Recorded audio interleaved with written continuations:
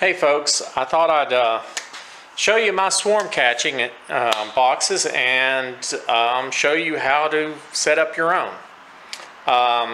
This box I designed and made as an ultralight box because when they get full of bees, they're really heavy.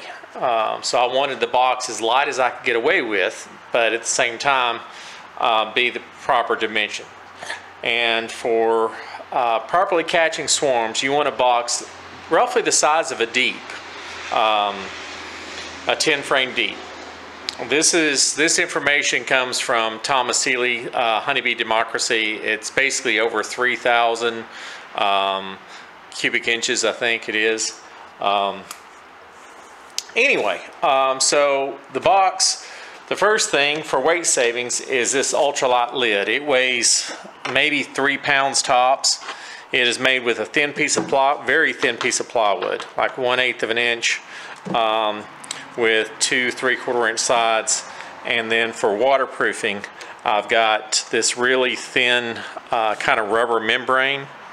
That is a masonry sealer. Don't ask me where to get it because actually I swapped and managed to score a couple of rolls. On to the rest of the box. So the sides of the box are only 3/8 of an inch thick. That's for weight savings.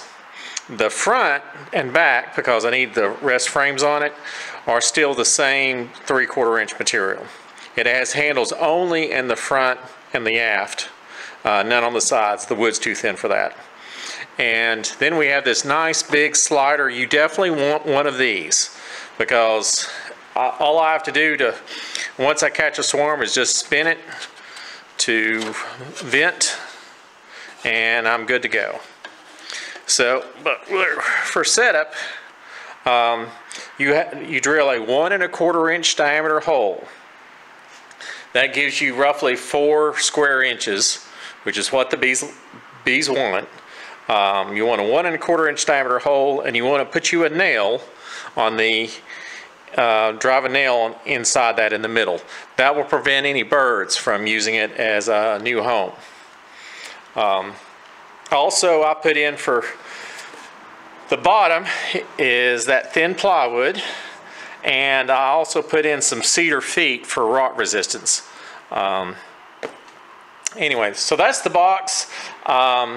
It weighs about half that if you were to assemble this equipment from a standard standard deep body. I will say this: the deep width is 3/8 of an inch to allow bee space underneath the frame. So instead of being a standard deep is 9 5/8.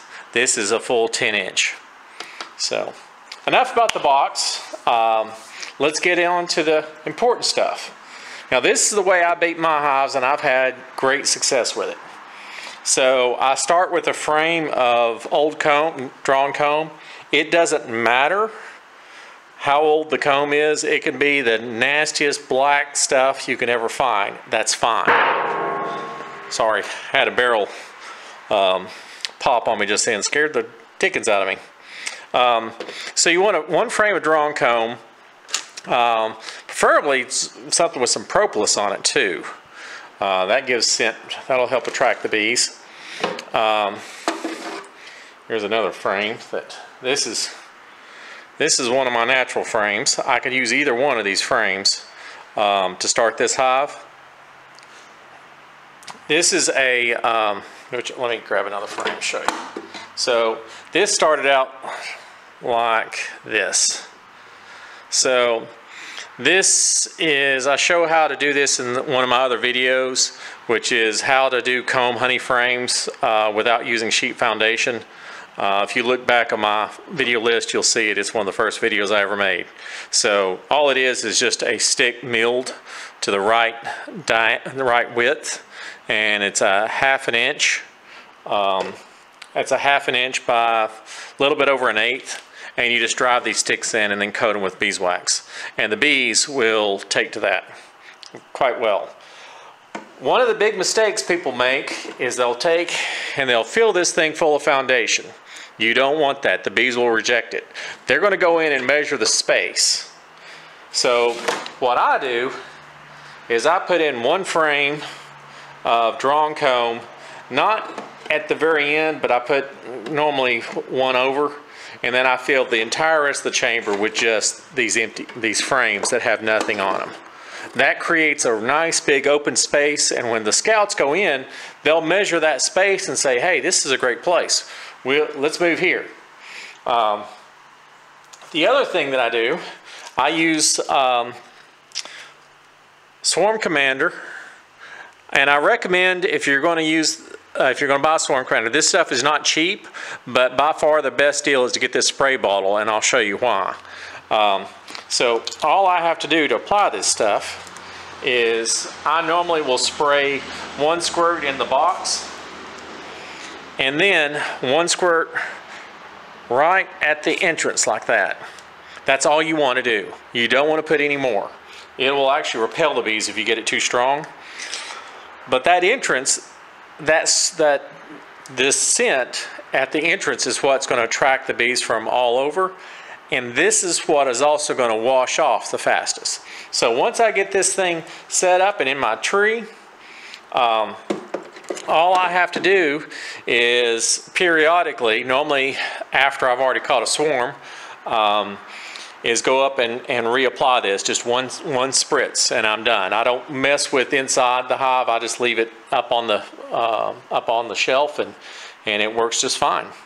And I recommend that you set up 2 boxes at your whatever location you're going to use, because when you catch a swarm and you're using this method, you don't have to move the box immediately. Matter of fact, you want to make sure that that queen is laying.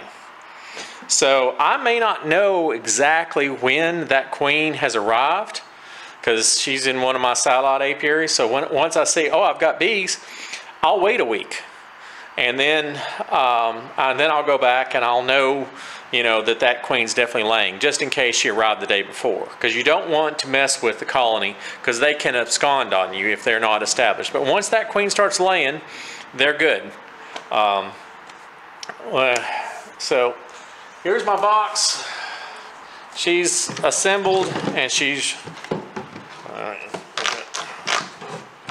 ready to go to town. So the only thing I need to do now is put her in a tree. And you can make a box any dimension you want, but it's really important that you do it with frames, because otherwise the bees go in, they build up, and you waste all of those resources for the colony. It sets them way, way back. So build whatever box you want, but just make sure that you use a standard frame setup. I know some people make taller boxes and they can't keep them as long, but the colony builds from the top down. So you can put in a box that has 5 frames, but it's just a bigger space. They'll accept that just fine. Just make sure you set it up so that you've got roughly the same volume as a standard deep box. And we'll show you real quick what one of these things looks like in place. All right, folks, you can see my trap up in the tree. And if you look over here, you can see one of my stands up in the tree without the box in it.